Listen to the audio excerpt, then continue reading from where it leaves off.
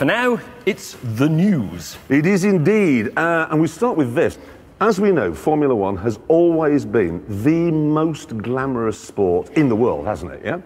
But not anymore, not from next year. There's 4 new teams joining in, OK? One of them, Manor Grand Prix, is based in Sheffield. How glamorous is that? Oh, yeah. Strictly speaking, it's actually between Sheffield and Rotherham. Well, if we're going to be specific and pedantic, it's between Sheffield, Rotherham and Worksop in a place called Dillington, which I know well.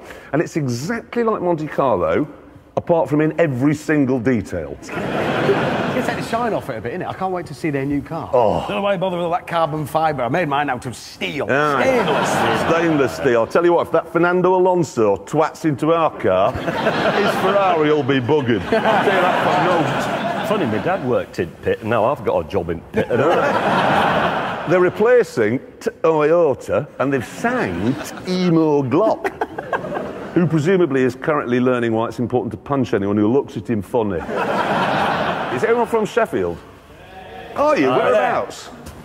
You're from Sheffield? This is honestly, because I'm just thinking, they're using Cosworth engines, or I should say Sheffield, Cozze. Cozze? No, Cozze. You've got to like have a stroke halfway through the word. Cozze.